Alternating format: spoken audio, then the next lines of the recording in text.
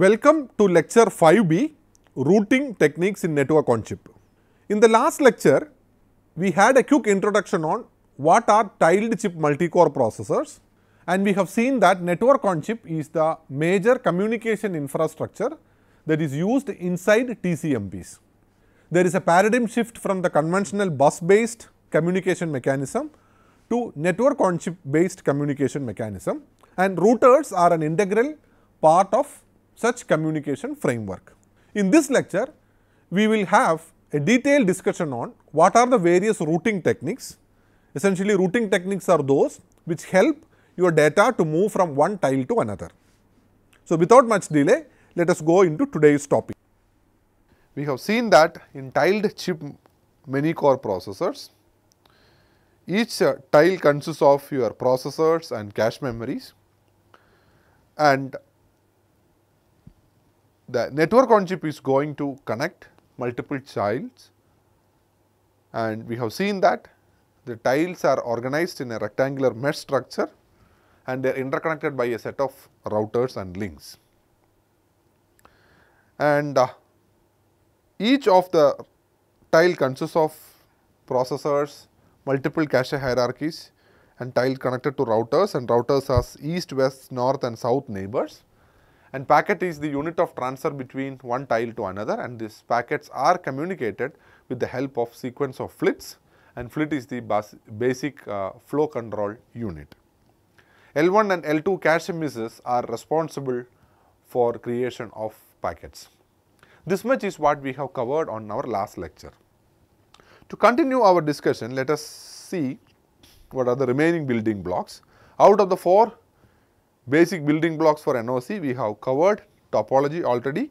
Today our focus will be on routing, and the next lecture we will cover up flow control and router microarchitecture. So, what is the job of a routing algorithm? So, routing algorithm essentially compute a path for the packets to reach the destination. Packets are created from one of those tile, and from that tile the packet has to reach the destination, and the packet will travel through a couple of intermediate routers and links. So, routing algorithm helps this packet to travel through the network so that it can reach the destination. Routing algorithms are divided into 3 based upon how are you going to pick a route. The first one is called deterministic routing, where between the same path you always choose the same path between a pair of source and destination. So, whenever you travel from A to B, if you apply deterministic routing, every packet from A to B will follow the same path, irrespective of the traffic conditions. Another category of routing is known as oblivious routing, where there may be multiple paths between a pair of tiles A and B. Every time we may choose one among the many paths, but that path selection is not based upon current network status. So, we cannot call it as a dynamic. We are trying to exploit path diversity. So, first time I may use path A1, second time I may use path A2, for the third packet it may be A3, but the selection of A1, A2 and A3 is not dependent on the runtime traffic, but it is slightly better than that of deterministic routing. The third one is called adaptive routing, where it is an advanced version of oblivious routing. Here, routes will be assigned to packets in such a way based upon the current network status, the congestion status of the network. So, we will choose different paths adapting to the state of the network. So, deterministic routing, oblivious routing and adaptive routing are the 3 different broader classification of routing algorithms employed in network on chip, where deterministic is prefixed route, adaptive is one among the many route, that too it is a static algorithm, and the third one is the oblivious is one among the many, and the last one is completely adaptive. We have yet another classification, that is minimal routing and non-minimal routing. The next one is source routing versus node routing, and the last one is what we have seen already, deterministic versus adaptive. we will try to understand what are the other types of classifications of routing algorithm. The next classification of routing is minimal and non-minimal route. So, we are trying to introduce another terminology called profitable route.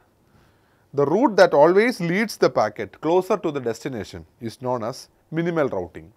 So, at every hop, the packet is reaching one step closer to the destination. If the routing algorithm is in such a way that after you perform routing, the packet is moving to another node and that node is still more closer to destination.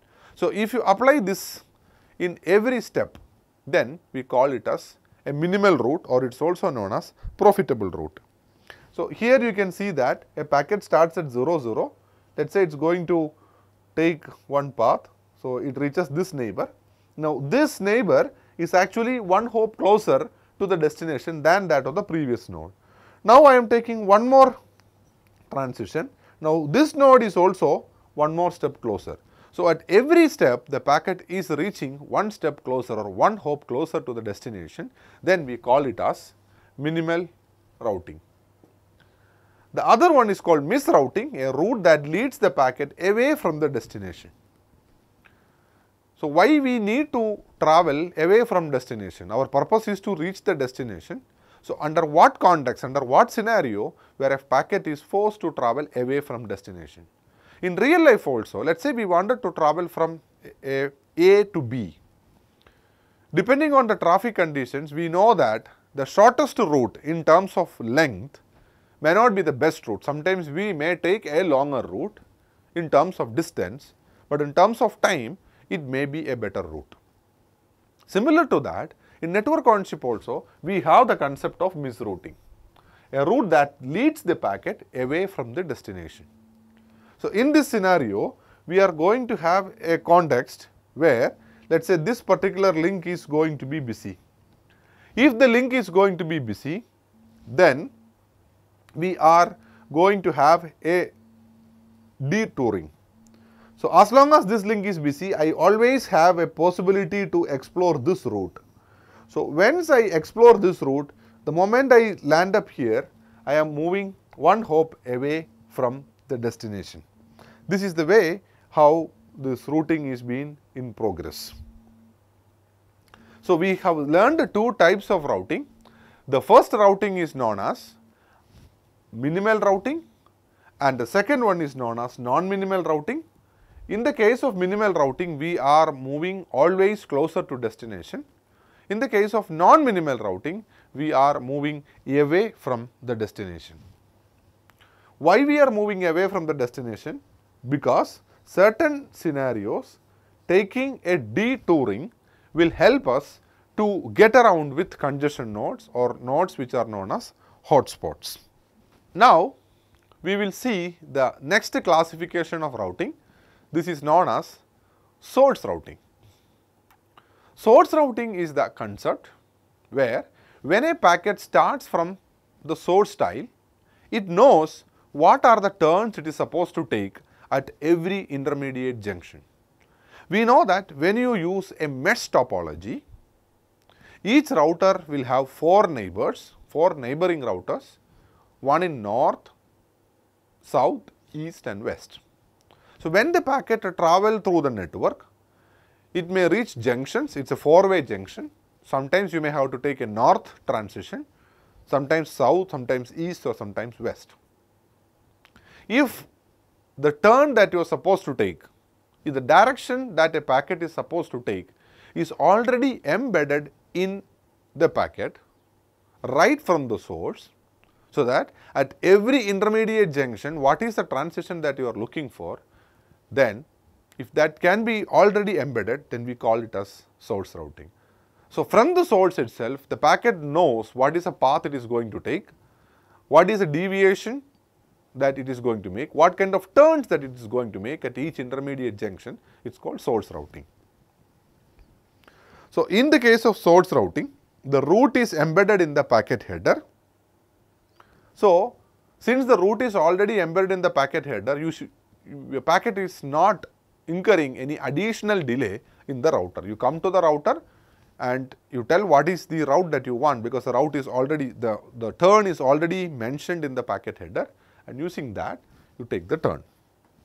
But how are you going to get this route information? So, every router need to accommodate a table, and the table contains all the details pertaining to every destination in the network. Let us say if there are 10 destinations in the network, the route to reach all the 10 destinations in the network should be available in each and every router. And the route to reach Y from A may be one, and the route to reach Y from B may be different. So, the table is going to be totally different for this. So, this table overhead is one problem that is associated with node routing. We are going to talk about the source routing now. So, source routing is the technique by which the turns that you are supposed to take is already embedded in the packet header. Let us now consider an illustrative example.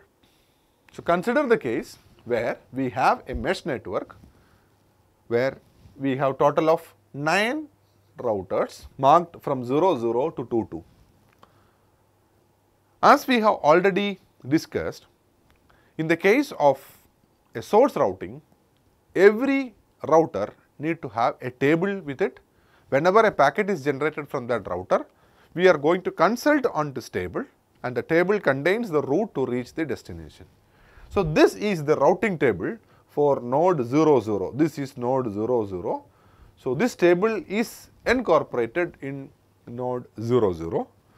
How we are going to analyze this table is, we are going to have various possible destinations. These are the destinations possible in the network. Now, consider the case like I wanted to reach 10. So, from 00 to reach 10, the transition required is take an east turn, that is what is mentioned by east, then followed by X. X means I have already reached the destination, exit. So, east and exit, that is from 00, if you wanted to reach 10, then it is east and exit. Now, consider the case I wanted to travel to 21. If you wanted to travel to 21, there exist two routes, north, east, east, X. So, north, east, again east, and then you are going to exit.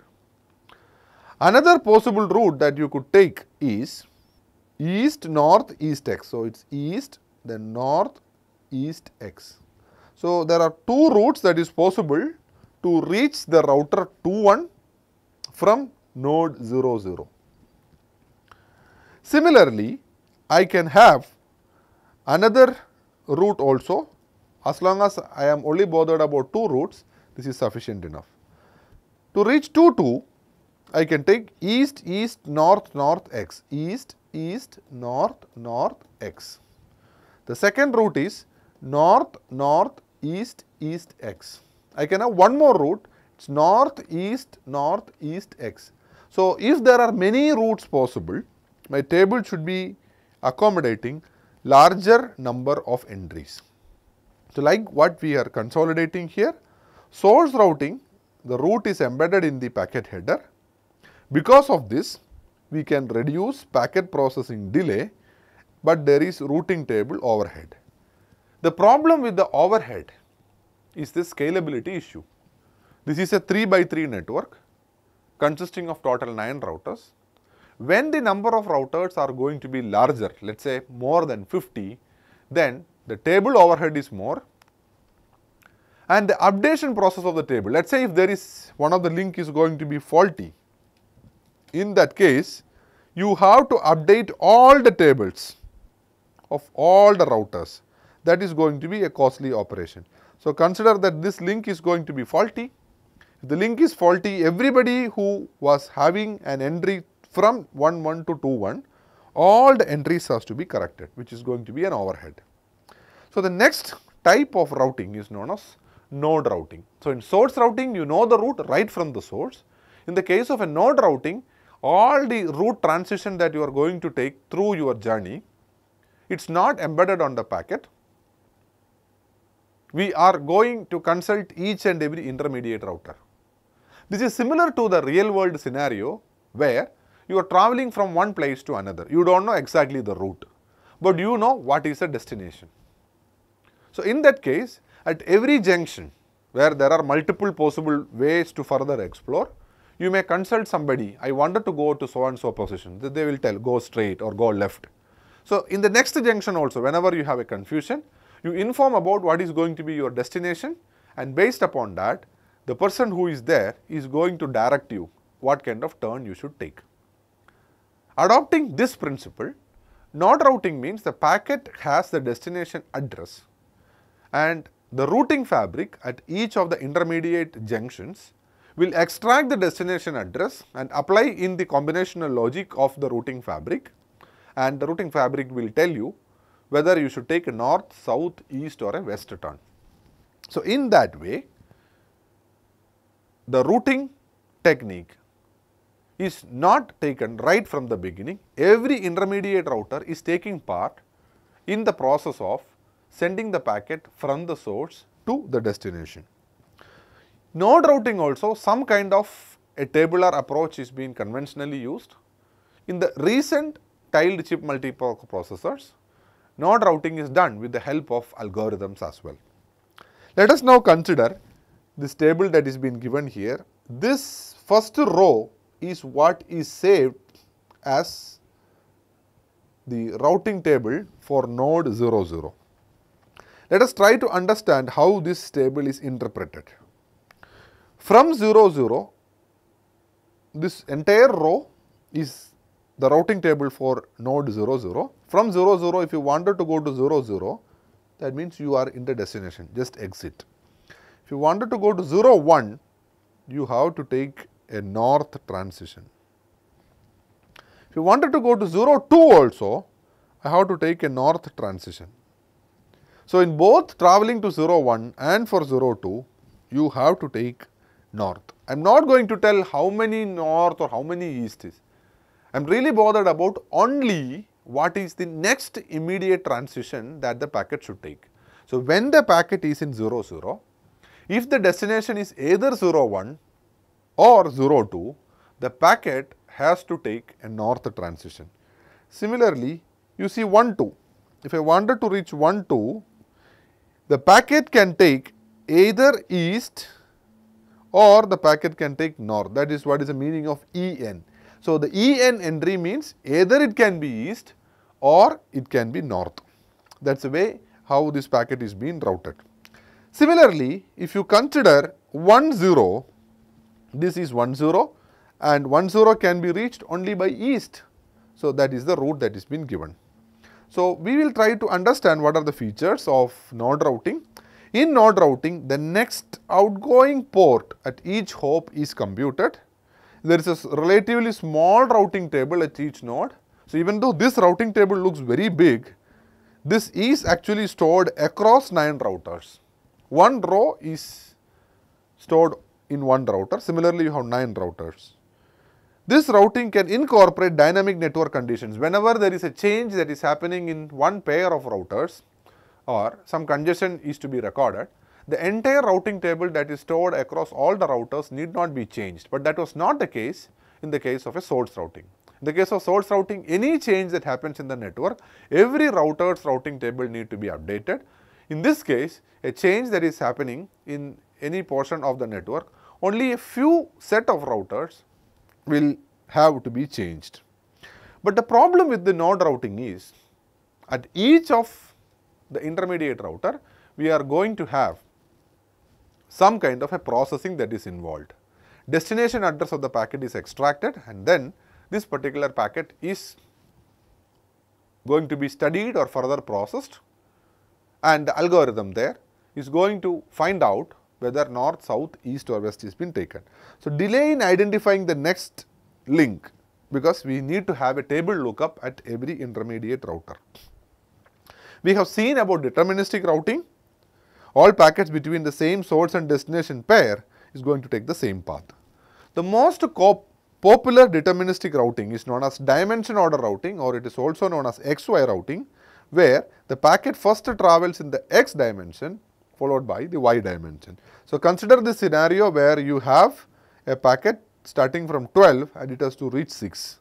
So, the packet is going to take X direction first like this and then take 190-degree turn and move to 6. So, then how will a packet move from 2 to 13 as per XY routing? So, 2 to 13 as per XY routing, you travel along X. So, 2 to 1, 1 to 5, 5 to 9 and 9 to 13. That is the way how the packet is moving. This is the most simplest routing, very easy.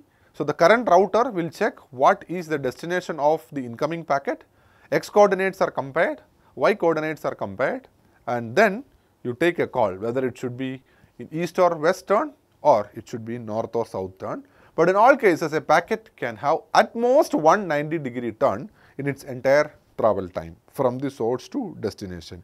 This is a very simple algorithm. It is having freedom from deadlock, and the problem is, since every packet from a node to another node is traveling through the same set of intermediate routers, this can lead to high contention. So, think of a case that in this case, let us say there is a heavy congestion at 14. All packets from 12 to 6 can only exploit this path. There can be paths like this, but we cannot exploit this. So, any contention in the existing path will delay all the subsequent packets. Path diversity is not there. We cannot exploit path diversity. So, contentions will occur. During contentions, as long as you use XY routing, there is no way out. We have to go with the contention and wait for a time till the contention is resolved. Now, we have already mentioned that dimension order routing is going to resolve deadlock. What is actually a deadlock? Deadlock is a scenario where a set of packets are mutually waiting for each other. Let us try to understand how this happens.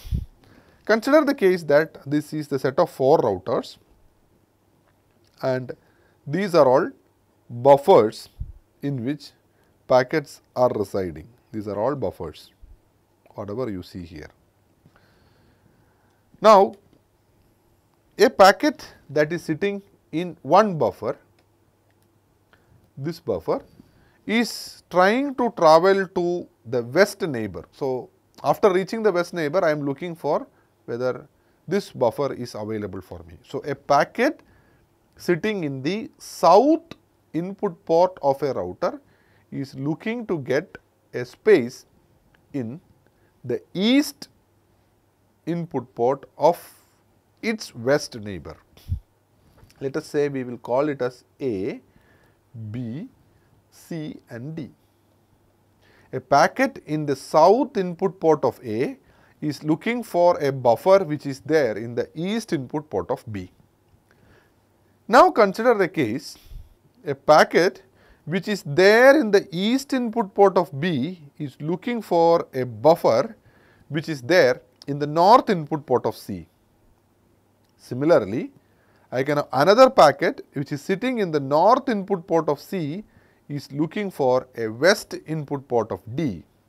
And to complete the cyclic dependency, I can have a packet which is sitting in the west input port of D looking for the south input port of A. So, this means that there exists a cyclic dependency between packets. A packet is waiting for a buffer in the next router and that buffer is occupied by some other packet which is in turn waiting for some other buffer in another router. Like that, you have a sequence of cyclic dependency. Typically, it happens across 4 routers to form a chain, and that is what is called deadlock. Whenever you have a deadlock, there is no forward progress that we can make, and this is basically caused by circular dependencies of the resources, and each packet waits for a buffer occupied by another packet downstream. Why deadlock is happening? Deadlocks are happening because of the formation of cycles. How can you handle deadlock? you have to avoid cycles in the routing. So, when you follow dimension order routing, there cannot be any cyclic formation, because in the case of dimension order routing, either you travel along x dimension and take a south, or you take x dimension and going to north, or travel to west, take a south, or travel to west, take a north. So, only 4 turns are going to happen when you are going to use dimension order routing. So, let us try to revisit what are those 4 turns. This happens, similarly this happens, and at the same time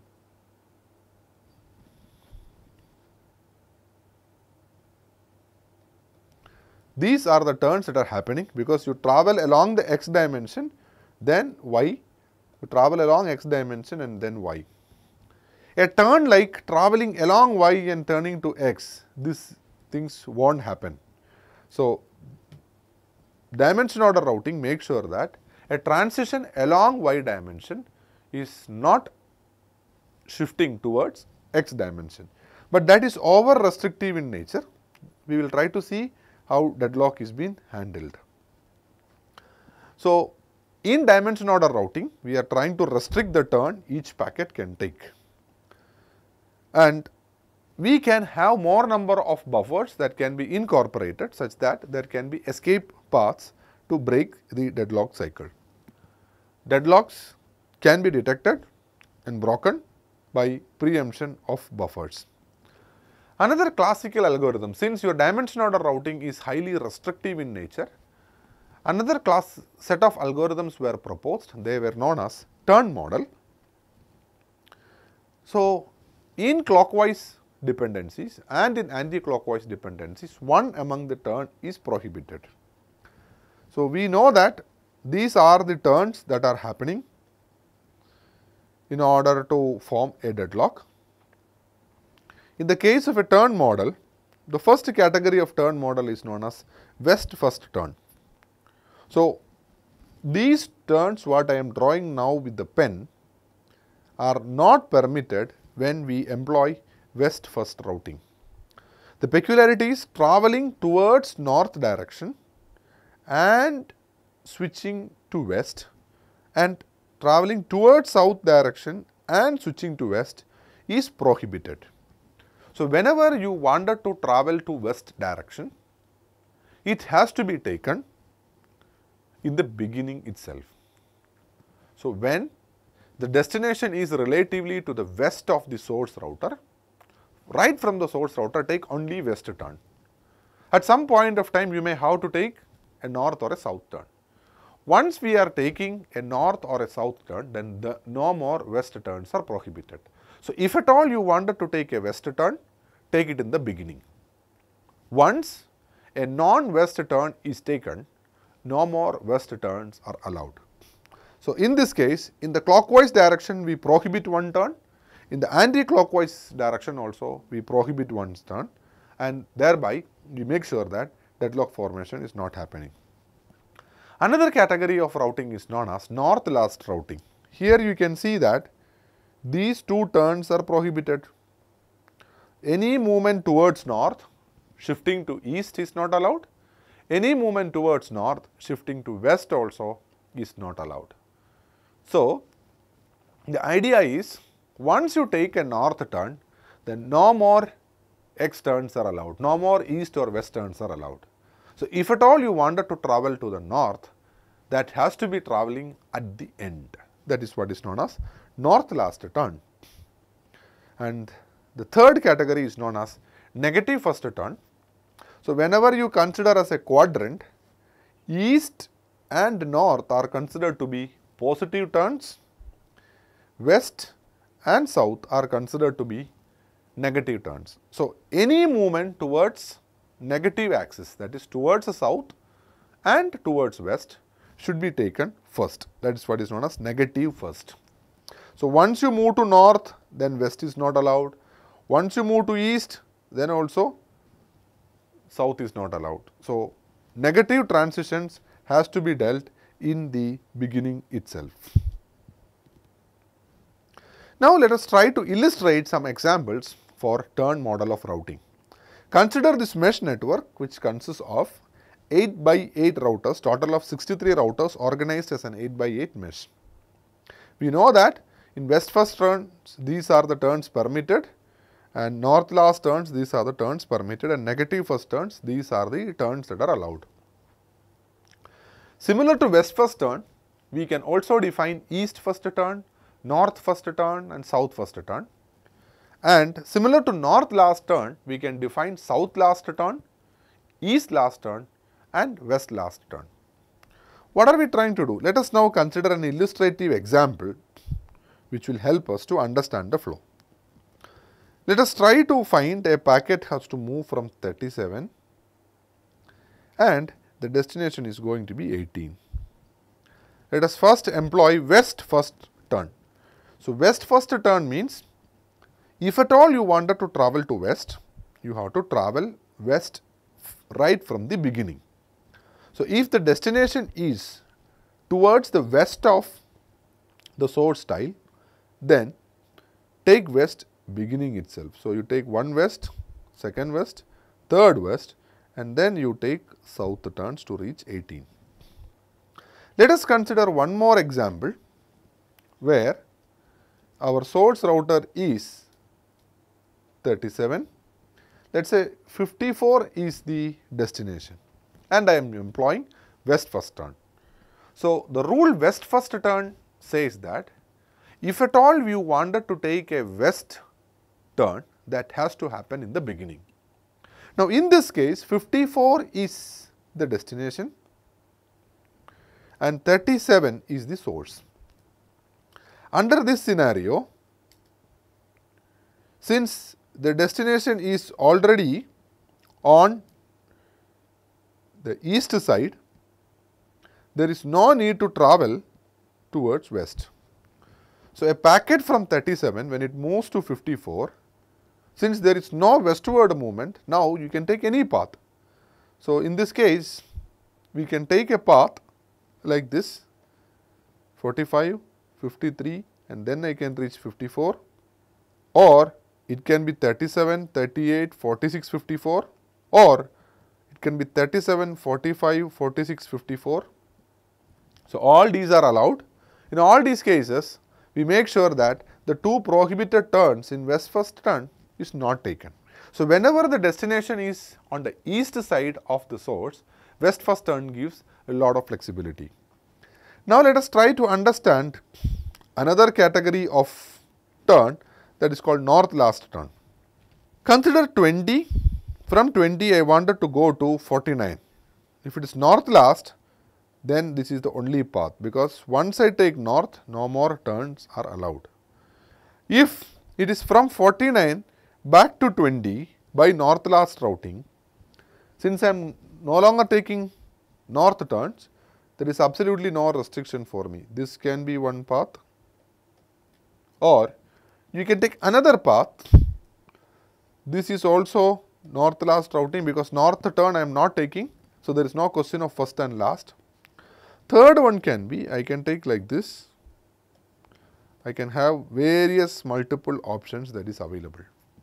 So, north last turns means if at all you are taking north turn, it should be taken only at the end. So, this is an illustrative example. Let us move to another category of routing, which is known as adaptive odd even turn routing. So, in odd even turn routing is, we are restricting certain turns at certain positions. When it comes to turn model, we tell that this particular turn is allowed only in the beginning or only at the end. That make it slightly restrictive.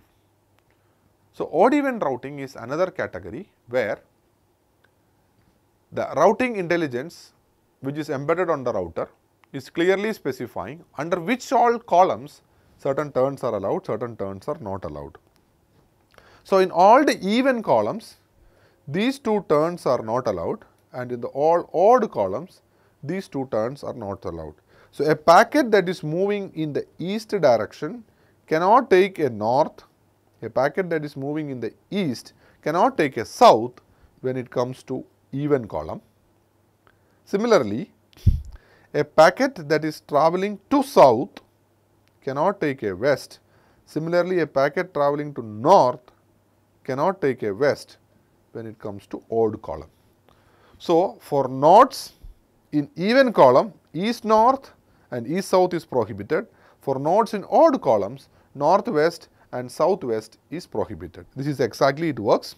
Consider a 4 by 4 mesh where the column numbers are 0, 1, 2 and 3. So, 0 and 2 are even columns, 1 and 3 are odd columns.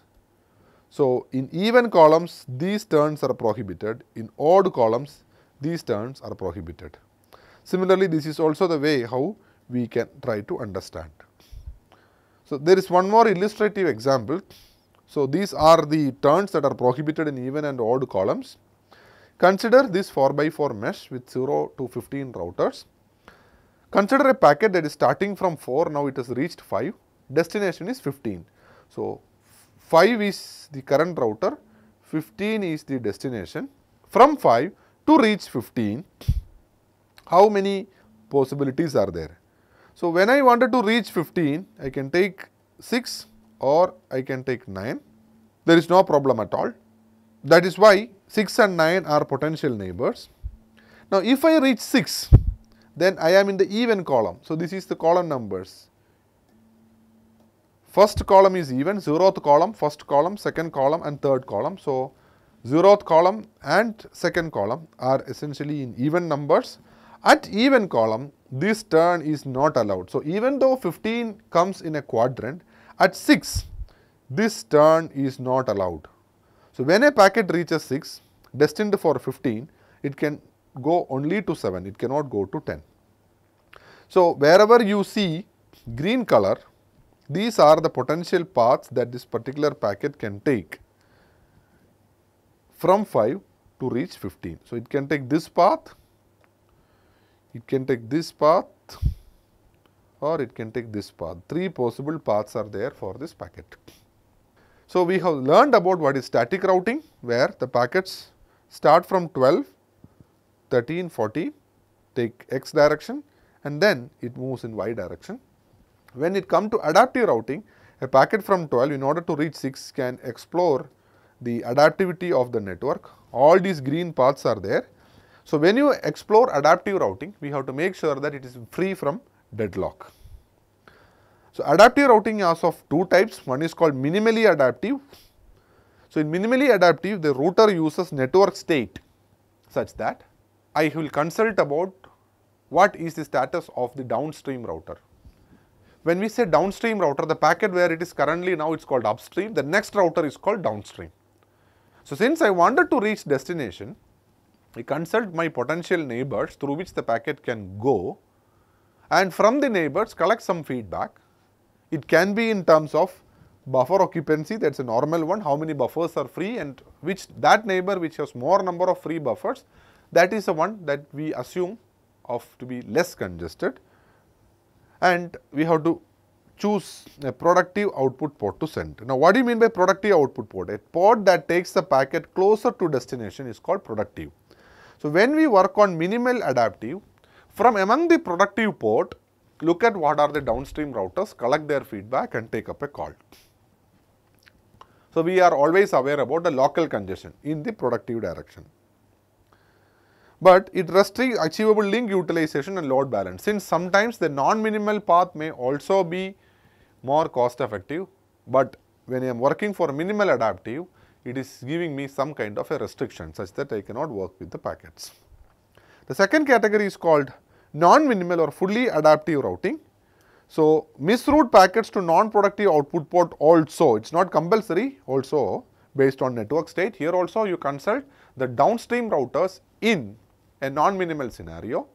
So, some of the ports may take you closer to destination, some ports may take you away from destination. In both these cases, we can actually look into the scenario. Can achieve better network utilization and load balance, and we need to guarantee the live log freedom. So, what is basically adaptive routing? You have minimal adaptive routing where local and global information are exploited for selecting a route. Now, when the packets from one tile to another are traveling through different routes, various packets that form a message may be reaching the destination out of order. When all packets are moved in same path, we make sure that it will reach in the same order as that of transmission. When certain packets take a different route by looking into adaptivity, then some packets may reach early, some packets may be reaching slightly delayed, leading to out of order receipt of packets. This has to be handled. So, preserving inter-message order and out of order delivery is another design challenge in adaptive routing. And whenever we go for adaptive routing, it should be deadlock and live lock free. We will try to understand what do you mean by contention look ahead routing.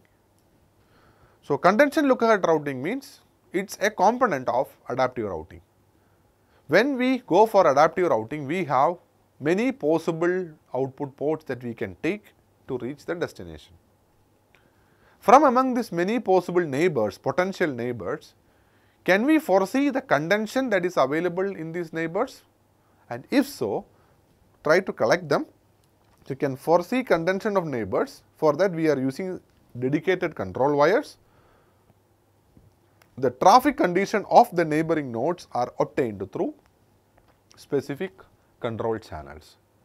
So, normal data move from one tile to another, which is called the flit channel. It is through the flit channel, maybe 128-bit flit channel or 256-bit flit channel, that is the channel through which the data flows.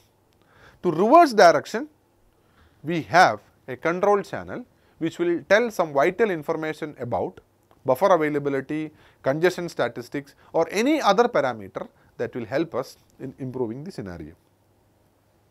So, you have buffer information. So, when you are here, you are going to reach the next router. Now, once you are in next router, try to get feedback from all the potential neighbors and then take a call. Now, in this case, let us assume this particular router is been chosen. So, the packet moves forward. There also we are trying to collect feedback. So, what we are trying to do is we can foresee the contention of neighbors using control wires. So, these are all control wires. The buffer information is being exchanged from one router to another. So, that completes our day's discussion. We are just going for a quick summary of what we had today. We have understood that network on chip is the future communication framework for tiled chip multi-core processors.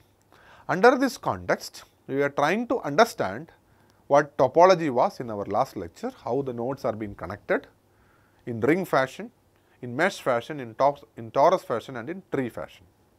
Now, once you fix up the topology, the next important thing that we have to understand is a packet has to move from one tile to another, and this movement happens across multiple intermediate routers.